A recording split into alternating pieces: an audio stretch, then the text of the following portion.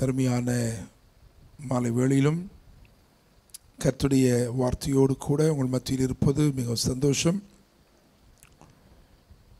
தேவன் நம்மோடு பேச விரும்புகிற தேவனாயிருக்கிறார். 2 வேத பகுதிகளை இந்த இரவிலே நாம் வாசிக்க போகிறோம். அதிலிருந்து கர்த்தர் நம்மோடு கூட இந்த இரவிலும் தீர்க்க தரிசனமாய் இடைப்படுவார். ஆதியாகமத்தின் புஸ்தகம் 2ஆம் அதிகாரம் 10 - 14 வரையுள்ள வசனங்களையும், எசேக்கியேல் 47ஆம் அதிகாரம் 8 மற்றும் 9 ஆகிய வசனங்களையும் வாசிக்க கேட்போம். ஆதியாகமம் 2 அதில் 10 முதல் 14 வரையுள்ள வசனங்கள், எசேக்கியேல் தீர்க்க தரிசன புஸ்தகம் 47 அதிலே 8, 9 ஆகிய வசனங்கள். தோட்டத்துக்கு தண்ணீர் பாயும்படி ஏதேனிலிருந்து ஒரு நதி ஓடி அங்கே இருந்து பிரிந்து 4 பெரிய ஆறுகள் ஆயிற்று. முதலாம் ஆற்றுக்கு பைசோன் என்று பெயர். அது ஆவிலா தேசம் முழுவதையும் சுற்றி ஓடும். அவ்விடத்திலே பொன் விளையும். அந்த தேசத்தின் பொன் நல்லது. அவ்விடத்திலே பீதோலாகும் கோமேதக கல்லும் உண்டு. 2ஆம் ஆற்றுக்கு கீகோன் என்று பெயர். அது எத்தியோப்பியா தேசம் முழுவதையும் சுற்றி ஓடும். 3ஆம் ஆற்றுக்கு இதக்கேல் என்று பெயர். அது அசிரியாவுக்கு கிழக்கே ஓடும். 4ஆம் ஆற்றுக்கு ஐபிராத்து என்று பெயர். எசேக்கியேல் 47 8 மற்றும் 9 ஆகிய வசனங்கள். அவர் என்னை நோக்கி, இந்த தண்ணீர் கிழக்கு தேசத்துக்கு புறப்பட்டு போய் வனாந்திர வழியாய் ஓடி கடலில் விழும். இது கடலில் பாய்ந்து விழுந்த பின்பு அதன் தண்ணீர் ஆரோக்கியமாகும். சம்பவிப்பது என்னவென்றால், இந்த நதி போகும் இடமெங்கும் சஞ்சரிக்கும் ஜீவ பிராணிகள் யாவும் பிழைக்கும். இந்த தண்ணீர் அங்கே வந்தபடியினால் வெகு ஏராளமான மச்சங்களும் உண்டாயிருக்கும். இந்த நதி போகும் எங்கும் உள்ள யாவும் ஆரோக்கியப்பட்டு பிழைக்கும். இந்த செய்திக்கு ஒரு தலைப்பு வைத்திருக்கிறேன். தேவ நதியாம் ஜீவநதி. தேவ நதியாம் ஜீவநதி. ஹல்லேலூயா, பிரைஸ் தி லார்ட். இந்த நதி போகும் இடமெல்லாம் ஜீவ பிராணிகள் யாவும் பிழைக்கும், ஆரோக்கியப்பட்டு பிழைக்கும். வெகு ஏராளமான மச்சங்களும் உண்டாயிருக்கும். டெட் சி, சவக்கடல் என்று சொல்லப்படுகிற கடலை ஜீவனுள்ள ஒரு இடமாய் மாற்றும். நான் நம்புகிறேன், இந்த இரவு தேவன் தம்முடைய பிரசன்னத்தில் இருந்து புறப்படச் செய்கிற ஒன்று உங்கள் வாழ்க்கையை முற்றிலுமாய் மாற்றப் போகிறது. பிரைஸ் தி லார்ட், அல்லேலூயா. தேவ பிரசன்னத்தில் இருந்து அவர் புறப்படச் செய்கிற ஒரு நன்மை உங்கள் வாழ்க்கையின் எல்லா எல்லைகளையும் அது சந்திக்கப் போகிறது. ஹல்லேலூயா, ஆமென். ஒரு நதி உண்டு, அது நீர்க்கால்கள் தேவனுடைய நகரத்தையும் உன்னதமானவர் வாசம் என்னும் பரிசுத்த ஸ்தலத்தையும் சந்தோஷிப்பிக்கும். ஒரு நதி 46ஆம் சங்கீதத்தில் வாசிக்கும் பொழுது அந்த நதி எப்படி இருக்குன்னா, சந்தோஷிப்பிக்கும் நதியாக இருக்கிறது. ஹல்லேலூயா, பிரைஸ் தி லார்ட். 65ஆம் சங்கீதத்தில் வாசிக்கும் பொழுது அங்கே செழிப்பாக்கும் நதியாய் இருக்கிறது. எசேக்கியேல் 47 வாசிக்கும் பொழுது சுகமாக்கும் நதியாய் இருக்கிறது. ஹல்லேலூயா. எனவே தேவ பிரசன்னத்தில் இருந்து, அவருடைய சமூகத்திலிருந்து புறப்படுகிற ஒன்று உங்களை மகிழ்ச்சியாக்கப் போகிறது. அவருடைய சமூகத்திலிருந்து புறப்படுகிற ஒன்று உங்களை செழிப்பாக்கப் போகிறது. அவருடைய சமூகத்திலிருந்து புறப்படுகிற ஒன்று உங்களை சுகமாக்கப் போகிறது. பிரைஸ் தி லார்ட், அல்லேலூயா. எனவே இந்த நாளிலே தீர்க்க தரிசனமாய் ஒன்றை புரிந்து கொள்ளுங்கள். எனக்காக, உங்களுக்காக அவருடைய சமூகத்திலிருந்து ஏதோ ஒன்று புறப்படுகிறது. ஹல்லேலூயா, பிரைஸ் தி லார்ட், ஆமென். அது ஒருவேளை சந்தோஷிப்பிக்கிற நதியாயிருக்கலாம், அல்லது செழிப்பாக்குகிற நதியாயிருக்கலாம், அல்லது சுகமாக்குகிற நதியாயிருக்கலாம். அவருடைய சமூகத்தில் இருந்து, தேவ சமூகத்திலிருந்து ஒன்று உங்களுக்காக புறப்படுகிறது. ஹல்லேலூயா. ஆதியாகமம் 2:10 வாசிப்போமா? தோட்டத்துக்கு தண்ணீர் பாயும்படி, தோட்டத்துக்கு தண்ணீர் பாயும்படி, தோட்டத்துக்கு தண்ணீர் பாயும்படி. எதுக்கு தோட்டம்? எதுக்கு தோட்டம்? தோட்டம் எதுக்கு?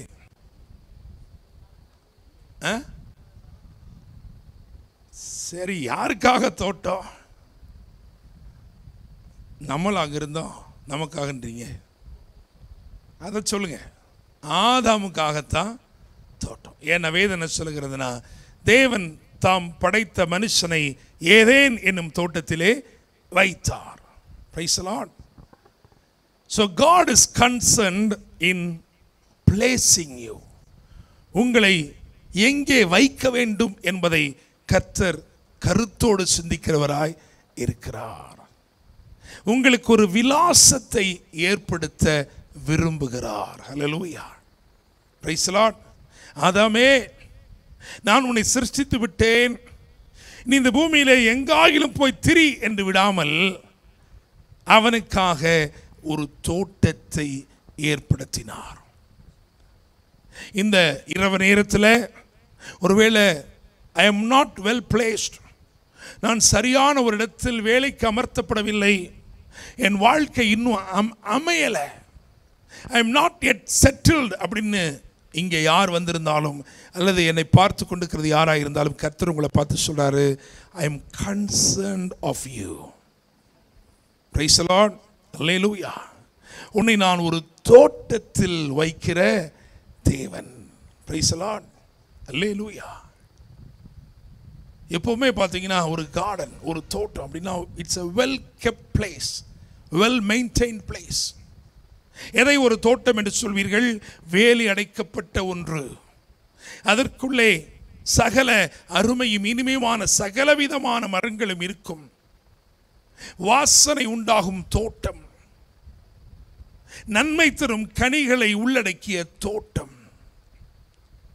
ஆண்டவர் மனிதனுக்கு ஒரு விலாசத்தை ஏற்படுத்தினார். அதுக்கு பேர் தான் ஏதேன் தோட்டம். ஹல்லேலூயா. Praise the Lord. எனவே நான் முதலாவது சொல்லிக் கொள்கிறேன், தேவன் உன்னை நிச்சயமாக அல்லது உனக்காக நிச்சயமாக அவர் இருதயத்தில் என்ன எல்லைகளை வைத்திருக்கிறாரோ அந்த எல்லைகளிலே உங்களை நிலைப்படுத்துவார்.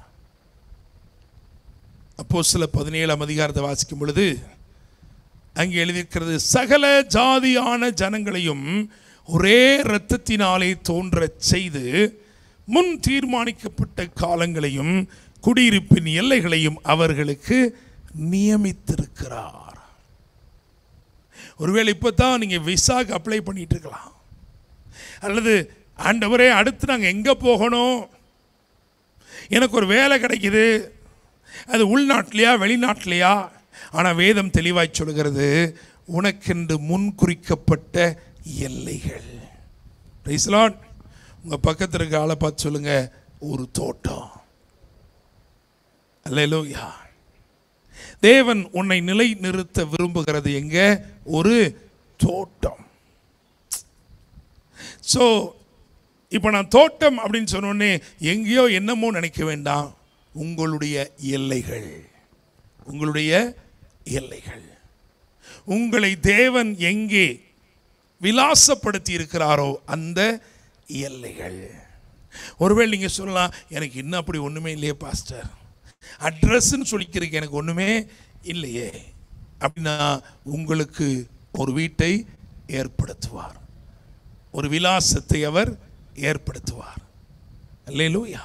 இப்படியே வசனம் இருக்கு, வெறுமையானவர்களுக்கு அவர் வீடு வாசலை ஏற்படுத்துகிறவர். அப்படிதானே? அல்லேலூயா. அப்போ நிச்சயமாய் நான் நம்புகிறேன், அவர் வீடு வாசலை ஏற்படுத்துகிறவர். ஒரு வீடா ரெண்டு வீடா? ஒரு வீடா ரெண்டு வீடா? ஒரு வசனம் இருக்கு, என் நாமத்து நிமித்தம் சகோதரனையாவது சகோதரியாவது தாயையாவது தகப்பனையாவது வீட்டையாவது, அப்படிதானே?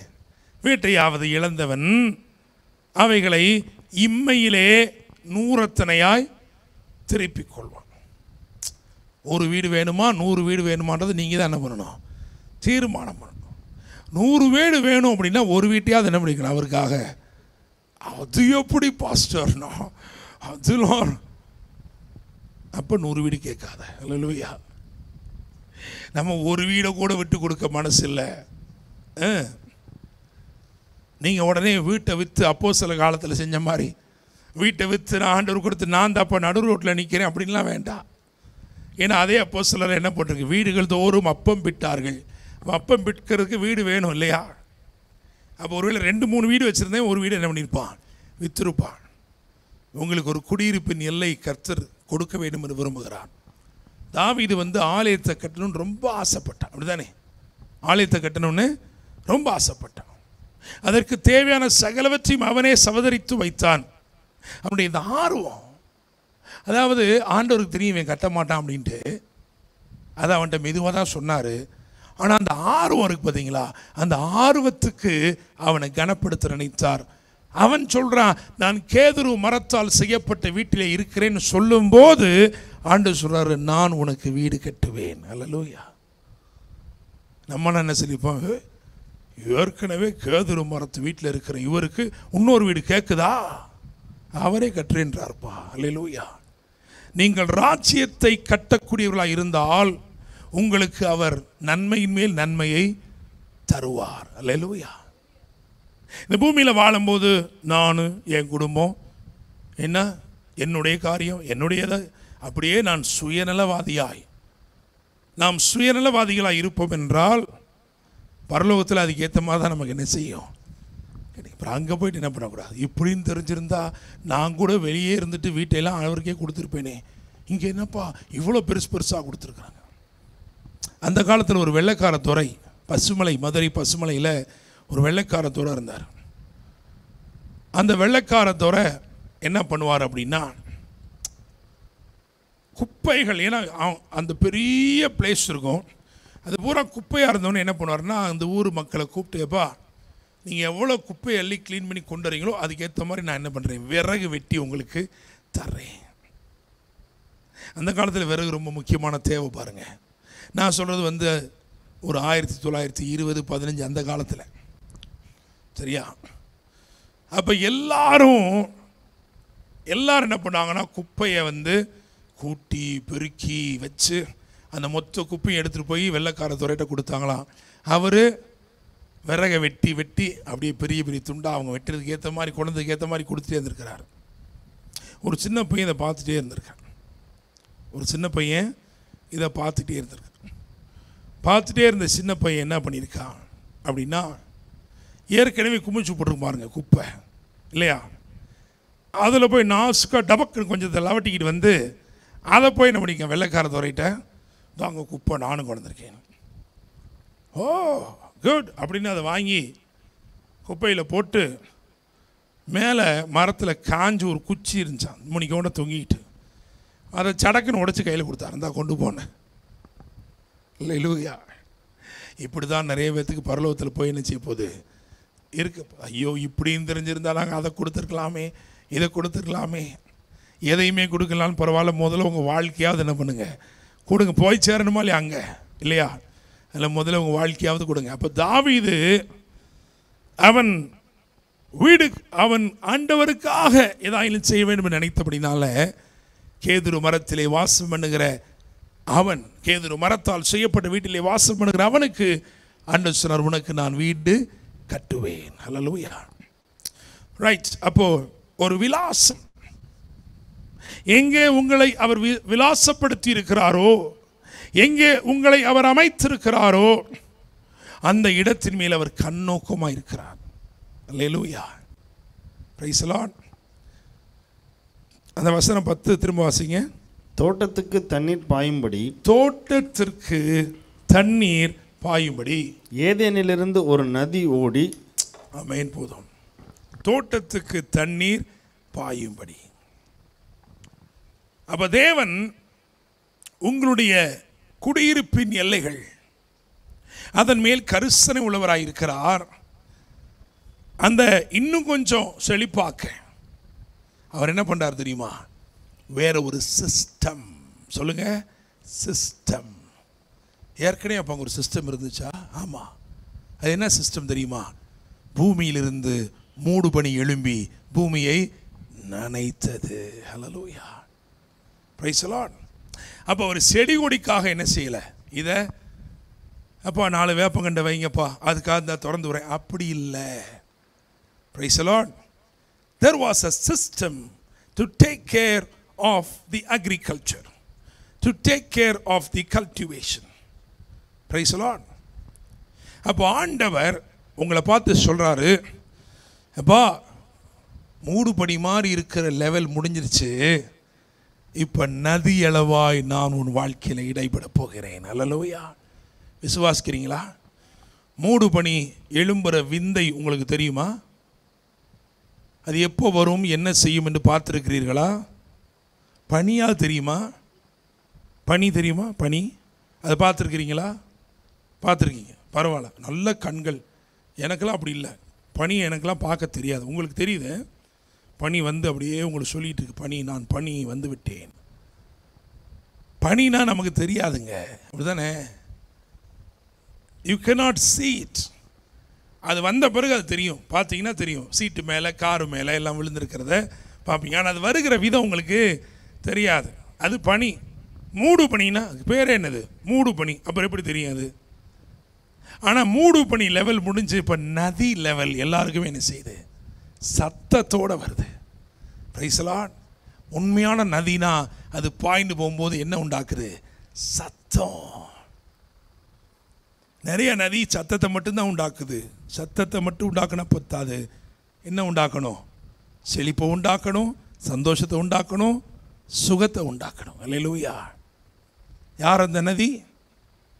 இப்போ நான் சொன்ன நதி யார்? நம்ம தாங்க, நம்ம தான். நிறையா நதி சத்தம் மட்டும் போடு.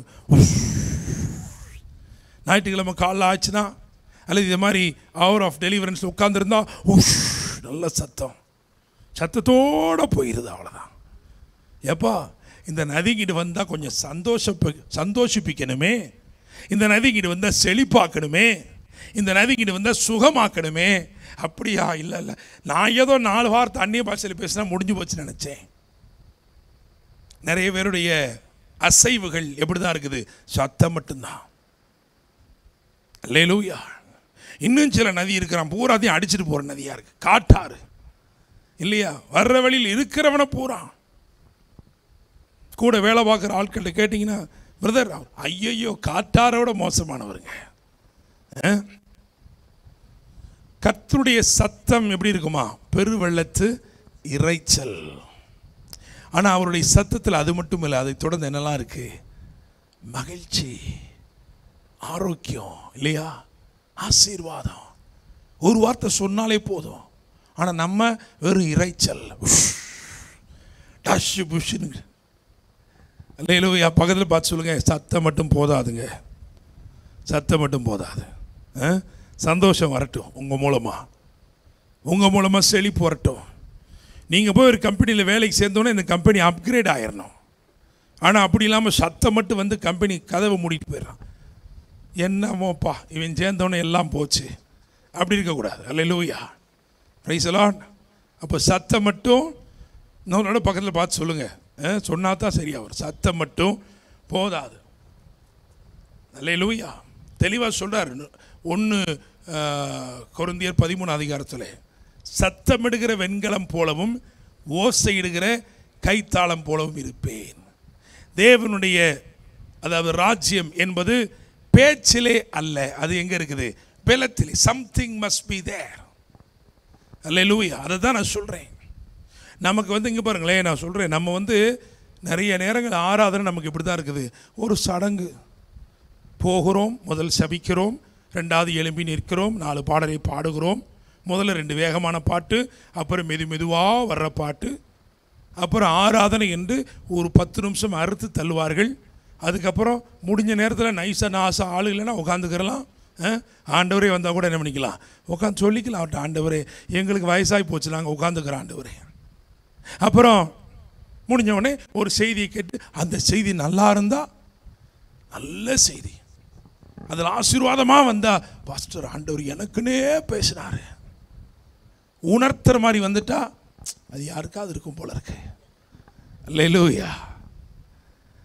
என்னை கேட்கிற தேவனுடைய பிள்ளைகளே, ஆராதனை உங்களை ஒரு ஈடுபாட்டுக்குள்ளே கொண்டு வரணும். ஆராதனை உங்களை என்னமா செய்யணும். அப்படி இல்லைன்னா அதுக்கு என்ன இல்லை, அது ஆராதனை இல்லை. மதுரையில் பொருட்காட்சி நடக்கும். அந்த பொருட்காட்சிக்கு நான் போவேன். நான் போகிறதுக்கு மெயினான ரீசன் அங்கே ஒரு பெரிய அப்பளம் கொடுப்பாங்க. அந்த அப்பளத்தை வாங்கி சாப்பிட்றதுக்கு தான். அப்புறம் இப்படி தேய்ச்சி விளாடுற கார் இருக்கும், அது வாங்கிக்கிறது. சின்ன பையன் தானே. எனக்கு பிடிக்கவே பிடிக்காத ஒன்று என்னென்னா அந்த ஜெயண்ட் வீல். அதை பார்க்கும் போதெல்லாம் இது என்னைக்குடா கலண்டு ஓட போகுது அப்படின்னு நினைப்பேன். அதில் சுற்றுவான் பாருங்க, அந்த மேலே போகும்போது அங்கேருந்து அப்படி கத்துவான். இப்போ நிறைய வெளிநாட்டிலலாம் நிறையா இருக்குது இல்லையா? அது என்னமோ ட்ராகன்னா அதுவா இதுவா, இங்கேயெல்லாம் போகிறது திரும்புறது சுற்றுறது அப்படிலாம் இருக்குது. அதில் உட்காந்து அவன் சிரிக்கிறத பார்த்தா எனக்கு ஆச்சரியமாக இருக்குது. நான் எப்படி பார்ப்பேன், கீழே நின்று அவனை ஆனால் அவன் அந்த அனுபவங்கள் அவனுக்கு ஒரு அகமகிழ்ச்சியை கொடுக்கறது. அவன் கொண்டாடிக்கிட்டு இருக்கான். நான் எப்படி இருக்கேன்? நிறைய ஆராதனையில் அப்படி தான் நடக்குது. தேவ பிரசன்னத்தால் ஆட்கொள்ளப்பட்டவர்கள் ஆராதனையை அனுபவித்து கொண்டிருக்க, மற்றவர் எல்லாரும் தேவனுடைய ஆலயத்திலே தூணாக்க வேண்ட மாதிரி தூணாக நிற்கிறோம். If you are not influenced by the presence of God, then there will be no change. தேவ பிரசன்னம் உங்களை பாதிக்க வேண்டும். தேவ பிரசன்னம் உங்களுக்கு என்னமா செய்யணும் ஒன்று. அப்படின்னா தான் உங்கள் வாழ்க்கை என்ன செய்யும், மாறும். இல்லைன்னா நீங்கள் எப்படி தான் இருப்பீங்க, சத்தமிடுகிற வெண்கலம், ஓசைடு இருக்கு. நிறைய பேர்த்துக்கு எதற்கு ஆண்டவர் அபிஷேகம் கொடுத்தாருன்னே தெரியல. பாவம், என்ன பண்ணுறது? அந்நிய பாஷை ஆமாம் கொடுத்துட்டாரு. அது வேறு சிலர் அந்நிய பாஷை வாங்கிட்டு வந்துட்டாங்களாம். போய் நாங்கள் அந்நிய பாஷையை வாங்கிட்டோம் பாஸ்டர். வாங்கி அப்புறம் என்ன பண்ணீங்க? ஒன்றும் இல்லை, எப்போமாவது ஆள் துணை இல்லைன்னா என்ன செஞ்சுக்கிறோம், பேசிக்கிறோம். இன்னொரு ஆள் பேசுகிற கிடைச்சா நாங்கள் தமிழ்லேயே நல்லா பேசுவோம், அடுத்தவங்களை பற்றிலாம் பேசி முடிப்போம். யாருமே கிடைக்கல, ரொம்ப சோகமாக இருக்குன்னா அந்த நேரம் பார்த்து என்ன பண்ணிக்கிறோம், கொஞ்சம் இப்போக்கு அப்போன்னு அந்நிய பாஷை பேசிக்கிறோம். அப்படி இல்லை. அந்நிய பாஷையில் பேசுகிறவன் பக்தி விருத்தி உண்டாக பேசுகிறான். அந்நிய பாஷையில் பேசுகிறவன் மனுஷரோட அல்ல, தேவனோட பேசுகிறான். அல்லேலூயா, பிரைஸ் தி லார்ட். அதாவது ஆங்கிலம் நீங்கள் நல்லா சரளமாக பேசுனா என்ன செய்யணும், ஆங்கிலத்தில் மற்றவர்களோடு என்ன செய்யணும், உரையாடணும். அப்படி தானே பேசினா தான் வரும், பேசலாம்னு நினச்சியாது வராது.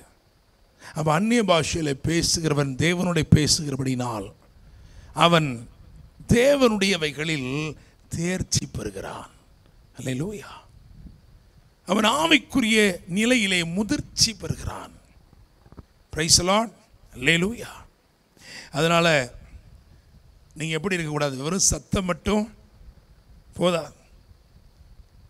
சந்தோஷம், நீங்கள் போகிற இடத்துல சந்தோஷம், நீங்கள் போகிற இடத்துல செழிப்பு, நீங்கள் போகிற இடத்துல சுகமும் ஆரோக்கியமும். அல்லேலூயா.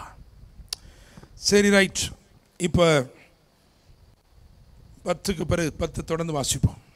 ஏதேனிலிருந்து ஒரு நதி ஓடி அங்கே இருந்து பிரிந்து 4 பெரிய ஆறுகளாயிற்று. ஒரு நதி 4 பெரிய ஆறுகளாயிற்று. Praise the Lord. அல்லேலூயா. ஒரு நதி புறப்பட்டது ஏதேனில், தேவ பிரசன்னத்திலிருந்து. எசேக்கியேல் 47 பார்த்தீங்கன்னா அங்கேயும் அப்படி தான் இருக்குது. தேவ பிரசன்னத்திலிருந்து ஒரு நதி, தண்ணீர் புறப்பட்டு நதியாய் மாறினது. அல்லேலூயா. அப்போ தேவ பிரசன்னத்திலிருந்து புறப்பட்ட இந்த நதி என்ன பண்ணுச்சான், 4 ஆறுகளாய் மாறிவிட்டது. அப்போ இதை நம்ம எதோட இணைத்து பேச போகிறோம் அப்படின்னா, பரிசுத்த ஆவியானவர் உங்கள் வாழ்க்கையிலே செய்கிற 4 விதமான ஊழியங்கள்.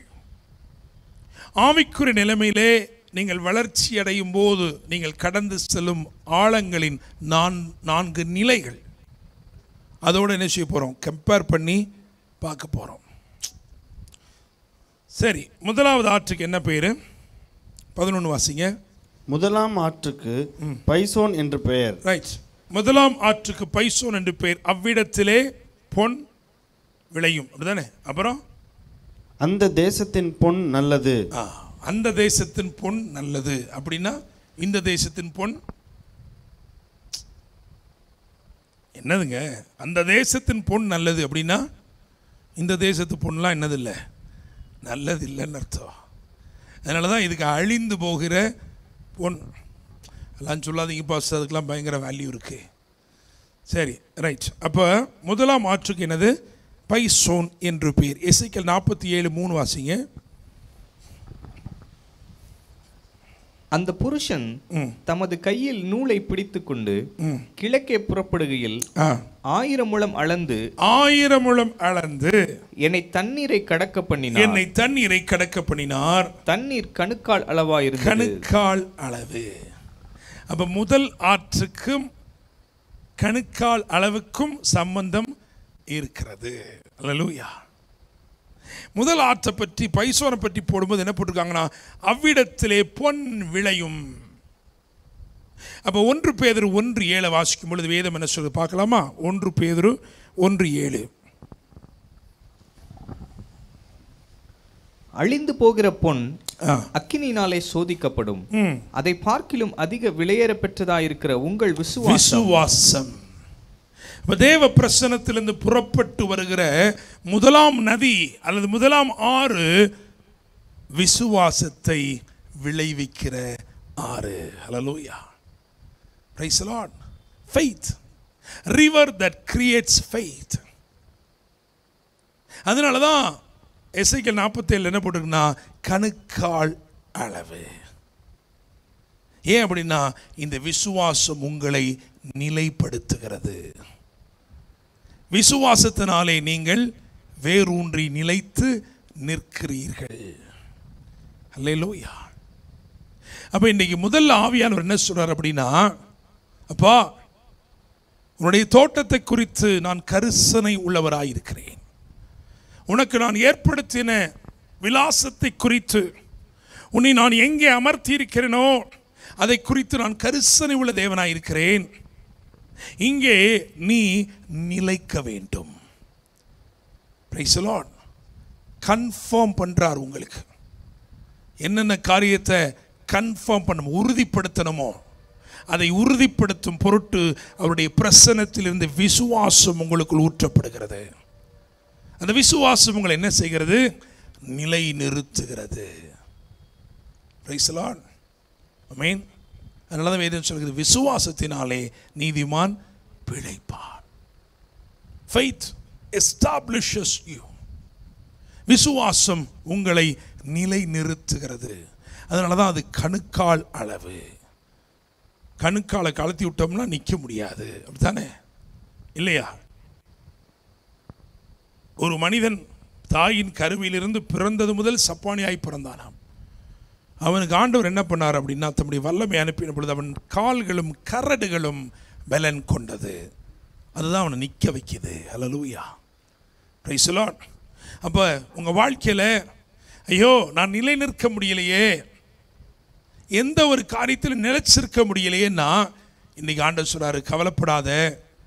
உன் விலாசத்துக்கு, உன்னை நான் ஏற்படுத்திய இடத்திற்கு என்னுடைய பிரசன்னத்திலிருந்து விசுவாசத்தை நான் என்ன செய்கிறேன்? கொண்டு வந்து விளைய செய்கிறேன். அதனாலே நீ நிற்பாய், அதனாலே நீ நிலைப்படுவாய். ஹல்லேலூயா. Praise the Lord. ரைட். ரெண்டாவது ஆறுக்கு என்ன பேரு? இரண்டாம் ஆற்று 13 கீகோன் என்று பெயர். இரண்டாவது ஆறுக்கு கீகோன் என்று பெயர். கீகோன், கீஷோன், கீயோன், 3 விதமா இந்த ஆற்றை பற்றி வேதத்திலே முழு வேதத்தையும் வாசிக்கும் பொழுது 3 விதமாய் இது அறியப்படுகிறது.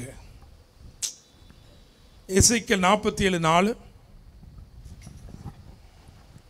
பின்னும் அவர் 1000 முழம் அளந்து என்னை தண்ணீரை கடக்க பண்ணினார். அங்கே தண்ணீர் முழங்கால் அளவா இருந்தது. முழங்கால். நியாயாதிபதிகள் 5:21. நியாயாதிபதிகள் 5:21.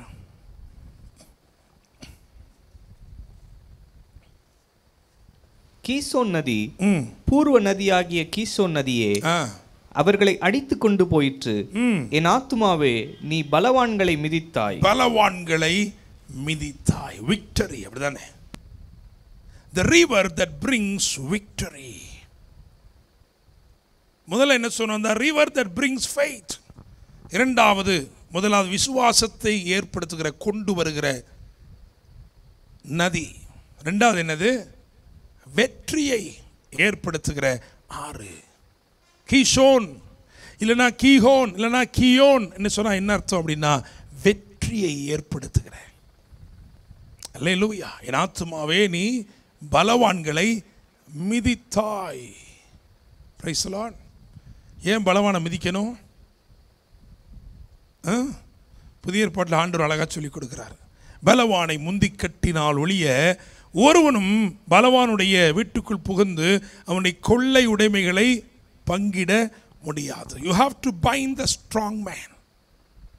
பழைய ஏற்பாட்டில் victory over the strong man. Praise the Lord. அதுக்கும் எசேக்கியேல்ல இருக்க முழங்காலுக்கு சம்பந்தம் இருக்கு பார்த்தீங்களா? இல்லையா? ஏன்? உங்களுடைய வெற்றி எதில் இருக்கு? எதோட கனெக்டடாக இருக்கு? ப்ரேயர். Praise the Lord.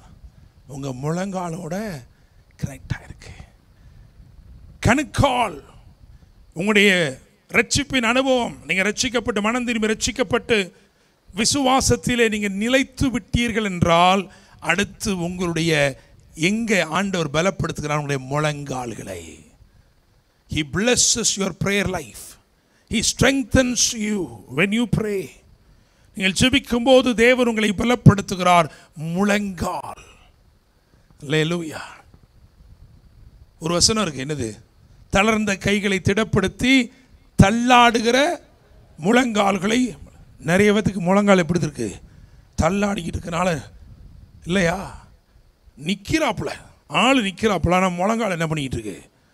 பயங்கரமாக தள்ளாடுறதுனால வெற்றியே என்ன செய்யறதில்லை, வீழ்ச்சி தான் இருக்கு.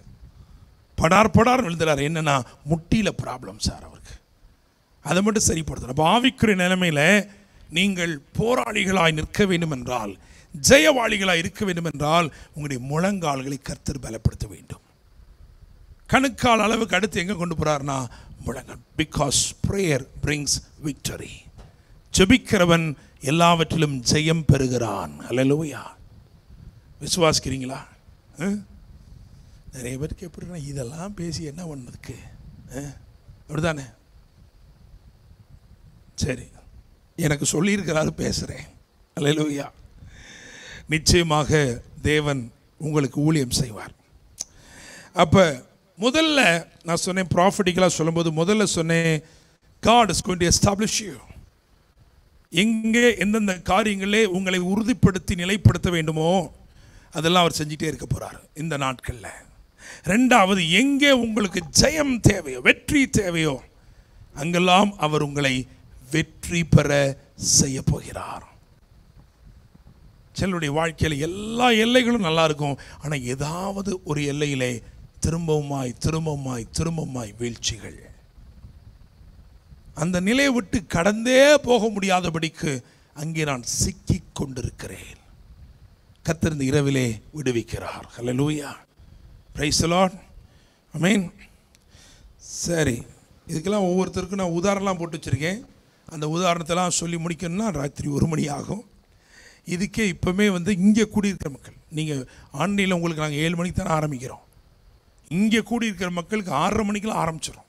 சில நேரம் 6 மணிக்கெலாம் கோளாறில் ஆரம்பிச்சிடுவாங்க. அல்லேலூயா. அதனால் அவங்களுக்கு ரொம்ப நேரம் உட்காரமாரு. இனிமேல் இயேசுவை தான் கூட்டு வரணும். இந்த மக்களுக்கெல்லாம் இயேசுவை கூட்டு வந்து 3 நாள் போட்டு, ஆண்டவரே உங்கள் பிரசங்கம் 3 நாள் போட்டோம். அல்லேலூயா. நாங்கள் காலையில் ஆராதனை 3 மணி நேரம் கூட கிடையாது, 2 மணி நேரம் ஆராதனை. அதுக்கே சாப்பாடெல்லாம் கொடுத்துரும் எல்லாருக்கும்.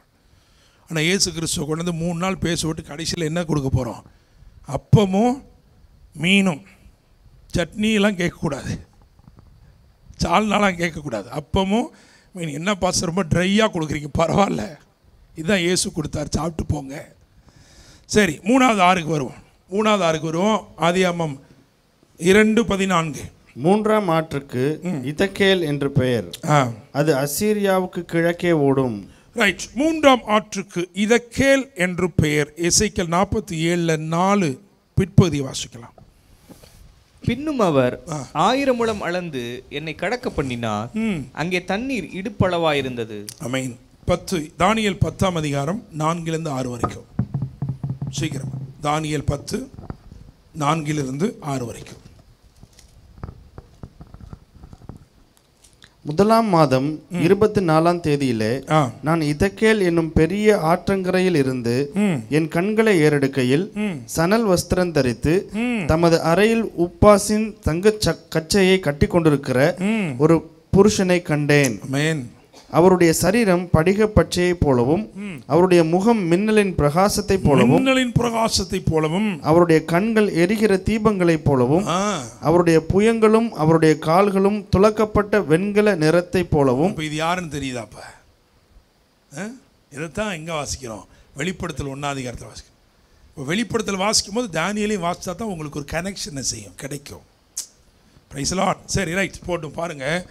அப்போ இந்த மூணாவது நதி அல்லது மூணாவது ஆறு ரிவர் ஆஃப் இன்டிமசி, அவருடைய உறவாடும் அனுபவம். அங்கே சொல்லுவார் தானியேல், நான் மட்டும்தான் பார்த்தேன், வேறு யாருமே இது என்ன செய்யலை, பார்க்கல. அப்படிதானே? அப்படின்னா இது intimacy with God, personal time with God.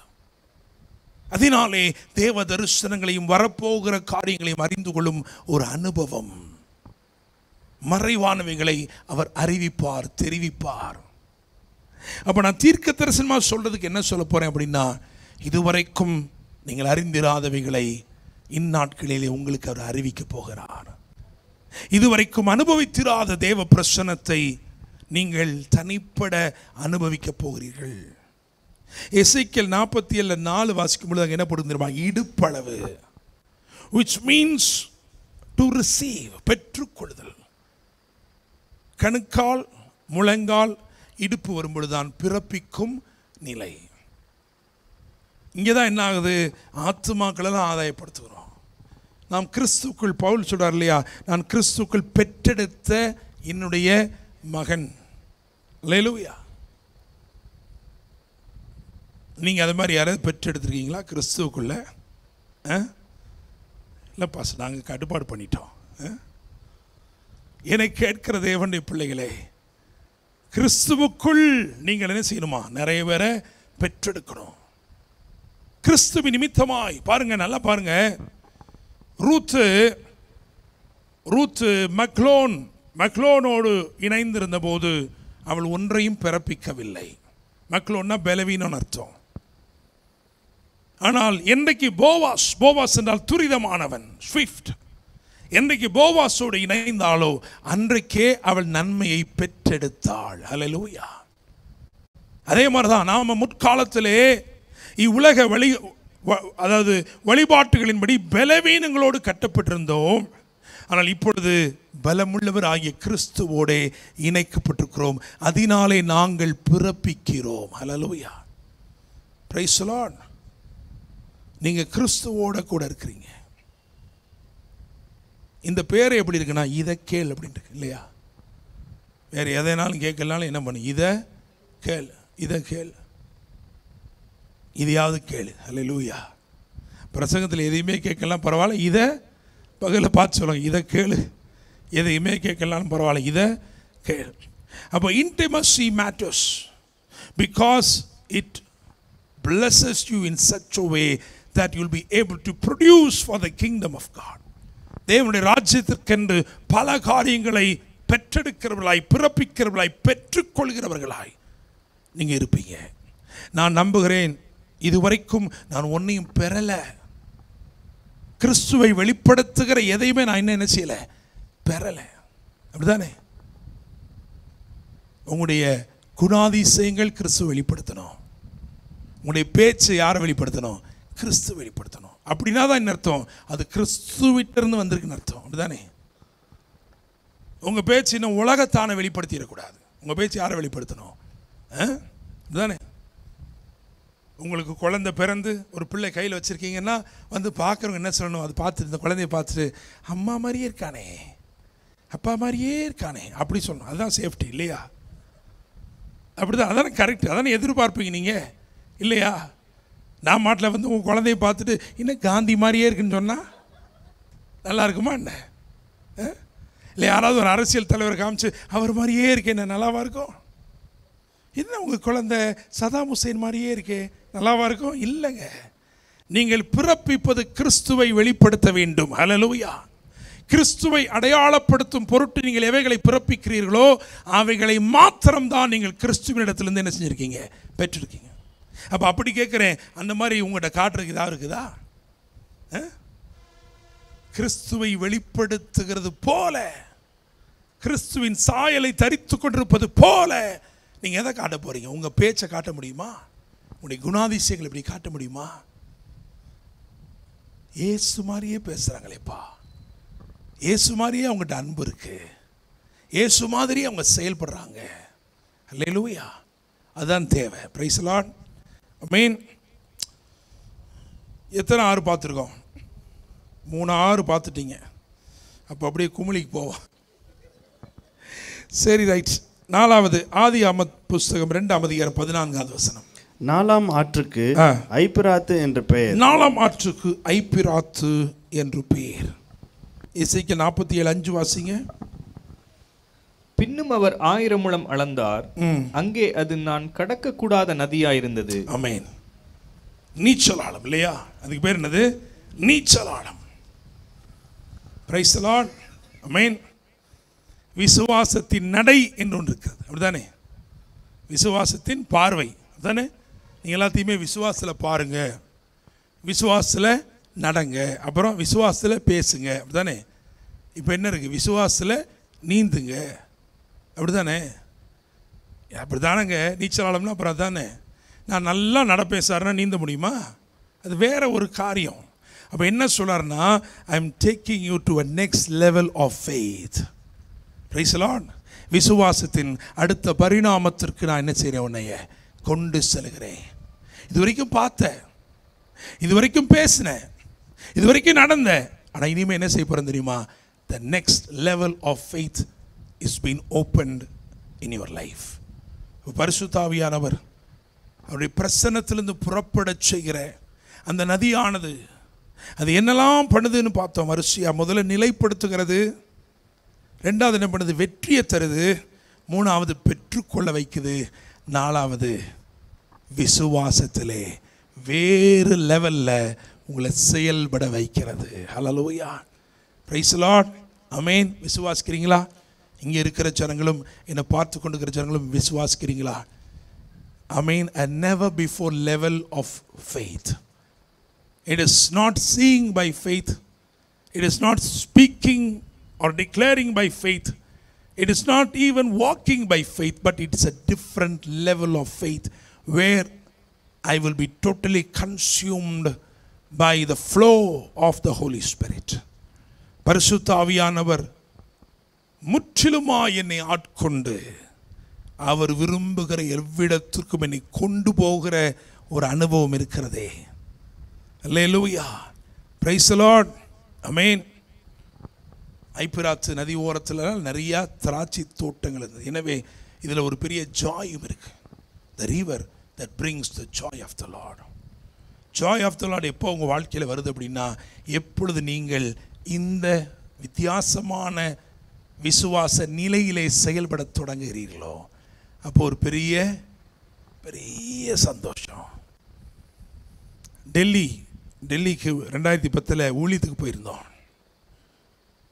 அப்போ ஆவியானவர் எப்படி நடத்துவார் என்பதை கற்றுக் கொடுத்து கொண்டு ஒரு காரில், ஒரு இனோவா காரில் என்னோட வந்திருந்த என்னுடைய மஸ்கட் டீம் மெம்பர்ஸ் ஒரு சிலர், இன்றைக்கி சிலர் அதில் லைவில் பார்த்துட்டு இருப்பாங்க, நான் சொல்கிறது அவங்களுக்கு தெரியும். பஞ்சாப் மொஹாலிக்கு போயிட்டு பஞ்சாபில் ஊழியங்கள்லாம் முடிச்சுட்டு டெல்லிக்கு வந்தபோது எப்படி ஆவியானவர் நடத்துகிறார்னு சொல்லி கொண்டிருந்தேன். அப்போ குதுப் மினார் அதுக்கு போகணும், காலையில் கொஞ்சம் டைம் இருக்குது, அங்கே போயிட்டு வந்துடலாம், தாஜ்மஹால் போகிறதுக்கு டைம் இல்லை அப்படின்னு போனோம். அந்த போகிற வழியில் சொல்லி கொடுத்துட்டு இருந்தேன், எப்படி உணர்ந்து கொள்ளுது, எப்படி சென்ஸ் பண்ணுவது ஆண்டவர் நடத்துறது. அப்போது அங்கெல்லாம் போயிட்டு அப்படியே வந்து கார் பார்க்கில் வந்து காரில் ஏறுறதுக்கு வந்தோம். அப்படி ஏற வந்த பொழுது எனக்கு ஆவியானவர் சொன்னார், நீ திரும்பமாக போ, நீ திரும்பமாக போ. நான் உடனே சொன்னேன், இங்கே பாருங்கள், இப்போ ஆவியானவர் என்னைய ஏவுறாரு, இங்கே போன்னு சொல்கிறாரு, அங்கே என்ன இருக்குன்னு எனக்கு தெரியாது, நான் போகிறேன். என் கூட ஒரே ஒருத்தர் மட்டும் என் கூட வந்தார், மற்றவங்களாம் வாகனத்தில் வெயிட் பண்ண டயர்டாக இருந்தாங்க, வாகனத்தில் வெயிட் பண்ணாங்க. அப்போ நான் நடந்து அங்கே போகும் பொழுது, நான் இப்படி நடந்து வருகிறேன் என்றால் எனக்கு அவருடைய முதுகு தான் தெரியும். அந்த பக்கம் நின்று ஒருத்தர் நிற்கிறாரு, அவருடைய மனைவி இங்கே நிற்கிறாங்க, அவங்க என்ன ஃபேஸ் பண்ணியிருக்காங்க. நான் அப்படி கிட்ட வரும் பொழுது கவனித்தேன், அவருக்கு 2 கண்ணுமே தெரியாது, பார்வையற்ற ஒரு மனிதன். அவருடைய மனைவிக்கு கண்கள் இருக்கிறது, நல்லா தெளிவாக பார்க்குறாங்க, அவங்க என்னை பார்க்குறாங்க. அப்போது என்கிட்ட ஆண்டவர் சொன்னார், இவர்கள் ஊழியக்காரர்கள், இவர்கள் மும்பையிலிருந்து இங்கே டெல்லிக்கு வந்திருக்கிறாங்க, நீ இவர்களோடு போய் பேசு அப்படின்னார். நான் ஆங்கிலத்தில் அவங்ககிட்ட பேச ஆரம்பித்தேன். இது மாதிரி நாங்கள் இந்த தேசத்திலேருந்து வந்திருக்கிறோம், நான் ஒரு ஊழியக்காரர், ஆவியானவர் உங்களை சந்திக்க சொன்னார், உங்களுடைய பேச சொன்னார் அப்படின்னு நான் சொல்லிகிட்டு இருக்கும் பொழுது அந்த மனைவி, அவங்களுக்கு கண்ணு நல்லா தெரியுது பாருங்கள், அதனால் அவங்க என்னை சந்தேக பார்வையோடு என்ன செய்கிறாங்க. ஏன்னா அவங்க பார்க்குற ஊழியக்காரர் மாதிரி நான் என்ன செய்யலை, இல்லை, நான் நல்ல கருப்பு சட்டையை போட்டு ஒரு ஜீன்ஸ் பேண்ட்டு போட்டு நின்றுட்டுருக்கேன். அவங்க அப்படியே பார்க்குறாங்க, இவர் ஊழியக்காரரா அப்படி சந்தேகப்பட்டு பார்த்துட்ருக்காங்க. அந்த போதகர் அவர் அவங்கள பார்த்து நிற்கிறார், என்னைய பார்க்கல. அதனால் அவர் நிதானித்து கொண்டு அப்படி என்னன்னு நினச்சிட்டு இருக்கும் பொழுது உடனே ஆண்டவர் என்கிட்ட சொன்னார், நீ அவங்ககிட்ட இங்கிலீஷ்லேருந்து தமிழில் பேசு, தமிழில் பேசி சொல்லு, உங்களுக்கு தமிழ் தெரியும், ஆவியானவர் சொல்கிறாருன்னு சொல்லு. ஆனால் அவங்களுடைய ட்ரெஸ்ஸு, அவங்க போட்டிருந்த ட்ரெஸ்ஸு பார்த்தீங்கன்னா நார்த் இந்தியன் ட்ரெஸ்ஸு, ஒரு ஒரு மகாராஷ்டிரியன் எப்படி இருப்பாங்களோ அந்த மாதிரி ட்ரெஸ்ஸில் தான் 2 பேருமே நிற்கிறாங்க. ஒருவேளை மாம்சீகமாக இருந்தால் நான் தமிழில் பேசும்போது அவங்க என்ன சொல்லியிருப்பாங்க தெரியுமா, what Kia we don't understand அப்படி சொல்லியிருப்பாங்க. ஆனால் நான் சொன்னேன், பேசிட்டு இருக்கும் பொழுது டக்குன்னு தமிழில் மாற்றி, நீங்கள் 2 பேரும் தமிழர்கள்னு எனக்கு ஆவியானவர் சொல்கிறாரு, உங்களுக்கு தமிழ் தெரியும்னு சொன்ன உடனே அந்த மனிதன் மிகுந்த மகிழ்ச்சி அடைந்து அவர் சொன்னார், பாஸ்டர் நாங்கள் திருநெல்வேலி பக்கம்தான், நீங்கள் சொல்கிறது கரெக்டு தான் அப்படின்னு பேச ஆரம்பித்தார்கள். அல்லேலூயா, பிரைஸ் எல்லாம். இன்னைக்கு வரைக்கும் அவங்க என் கான்டாக்டில் இருக்காங்க. இப்போ நான் சொல்கிறது ஏதோ பாஸ்டர் லைட்டாக அங்கே 2 பிட்டை போட்டு விட்டார்னு நினைக்க வேண்டாம். நான் நம்பர் வேணால் தரேன், நேரடியாக நீங்கள் எந்த நாட்டில் இருந்தாலும் என்ன பண்ணுங்கள், அவருக்கு ஃபோன் பண்ணி இந்த அனுபவத்தெல்லாம் அவர் சொல்லுவார். அல்லேலூயா. 2010 நடந்தது, வருஷம் உட்பட சொல்கிறேன், அதையும் சேர்த்தே அவர் என்ன செய்வார், சொல்லுவார். என்னை கேட்கிற தேவனுடைய பிள்ளைகளை, அப்போ தேவ ஆவியானவர் நம்மை நடத்துகிறார். அந்த வேறு விதமான விசுவாசம் நம்மளுக்குள்ளே செயல்பட தொடங்குதுன்னும் பொழுது அதில் ஒரு பெரிய ஜாய் இருக்குது. இன்றைக்கி ஆண்டவர் உங்களை பார்த்து அதான் பேசுகிறாரு, நான் உன்னை நிலைப்படுத்துகிறேன், வாழ்க்கையில் எதையெல்லாம் கன்ஃபார்ம் பண்ணணுமோ அதெல்லாம் கன்ஃபார்ம் பண்ணி நிலைப்படுத்துகிறேன், உனக்கு நான் ஜெயத்தை தாரேன், வெற்றியை தாரேன், இனிமேல் வீழ்ச்சிகளுக்கு இடமில்லை, நான் வெற்றியை தாரேன்.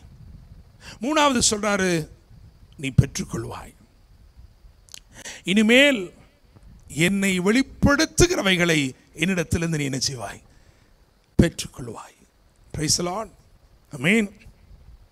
சில அற்புதங்கள் நீங்கள் அடையாளப்படுத்த வேண்டியதே இல்லை, நீங்கள் சொல்லும் போதே அவங்க சொல்லுவாங்க, இதை இவரால் தான் செய்ய முடியும், இல்லையா?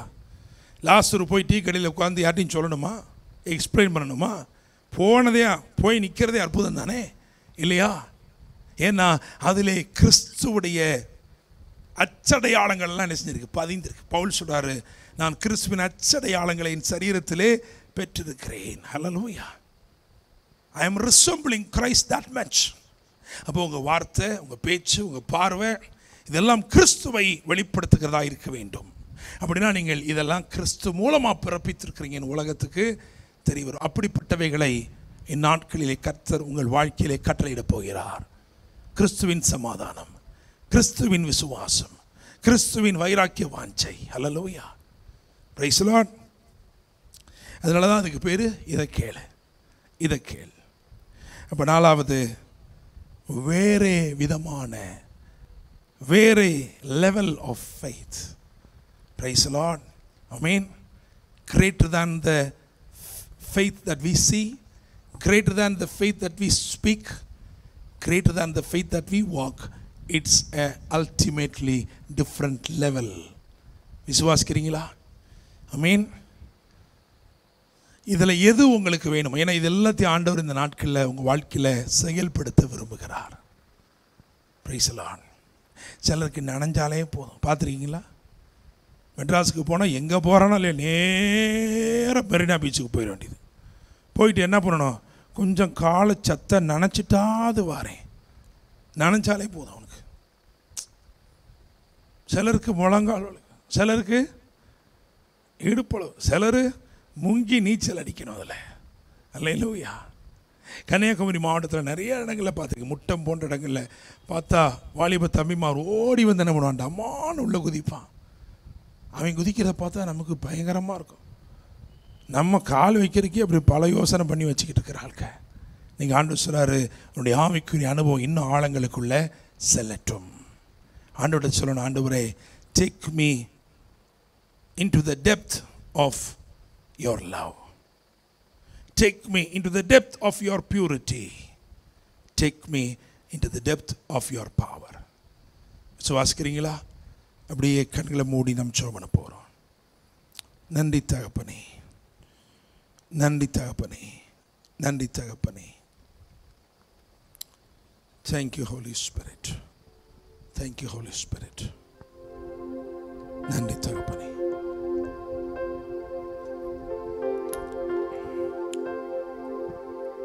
Thank you Lord.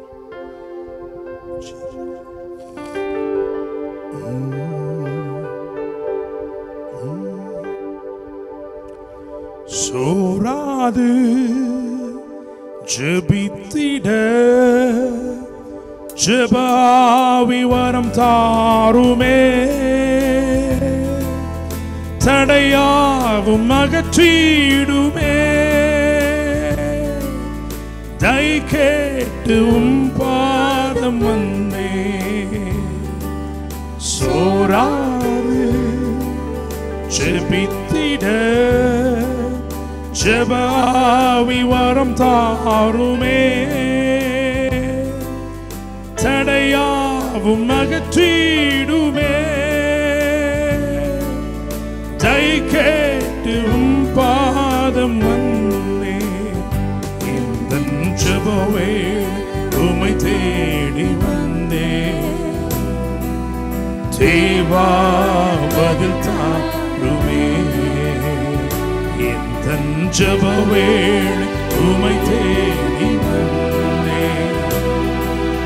தேவா பதில் தாருமே, எந்தன் கோட்டை எந்தன் தஞ்சம் நீரே, உம்மை நான் நாடி வந்தேன். எந்தன் கோட்டை எந்தன் தஞ்சம் நீரே, உம்மை நான் நாடி வந்தேன். நன்றி ஆவியானவரே, நன்றி ஆவியானவரே. அப்பா, எங்களுடைய தோட்டம் போல எங்களுடைய ஆண்டவரே விலாசத்தை, வசிப்பிடத்தை ஒரு தோட்டமாய் பராமரிக்கும் தேவன். எங்களுடைய பாதுகாப்பை முக்கியப்படுத்தி இருக்கிறேன். எங்களை பராமரித்து எங்களை அழகுபடுத்துகிற தேவனாய் இருக்கிறேன். ஆண்டவரே, மூடு பணியை கடந்து ஆண்டவரே வேற ஒரு சிஸ்டம் இன்ட்ரோடியூஸ் பண்ணுகிறீங்க. இதுவரைக்கும் அறியப்படாத விதத்தில் அமைந்திருந்ததெல்லாம் இப்பொழுது பகிரங்கமாய் வெளிப்படுகிறது. இந்நாட்களில் நீர் அப்படித்தான் கிரியேட் செய்ய போகிறீர். மறைவாய் அல்ல, வெளிப்படையாய், பகிரங்கமாய்.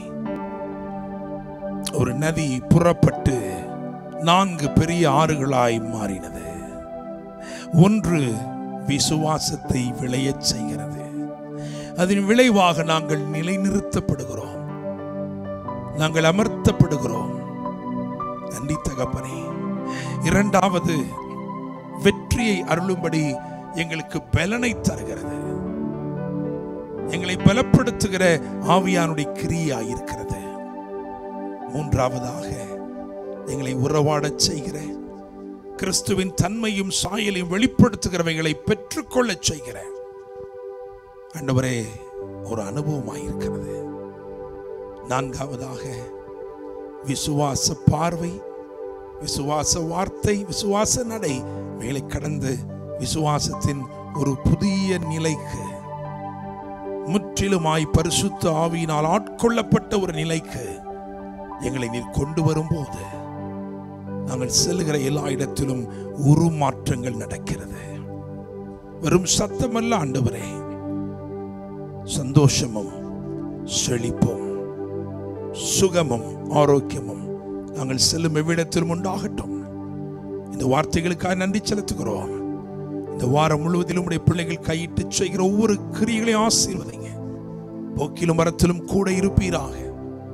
பாதுகாத்துக் கொள்ளுங்க, மேன்மைப்படுத்துங்க, ஆசீர்வதிங்க. யார் யாருக்கு ஆண்டவர் எந்தெந்த நன்மைகள் உறுதிப்பட வேண்டுமோ அதை கன்ஃபார்ம் பண்ணுங்க. அந்த அட்மிஷனை கன்ஃபார்ம் பண்ணுங்க. அந்த ஜாப் ஆர்டரை கன்ஃபார்ம் பண்ணுங்கப்பா.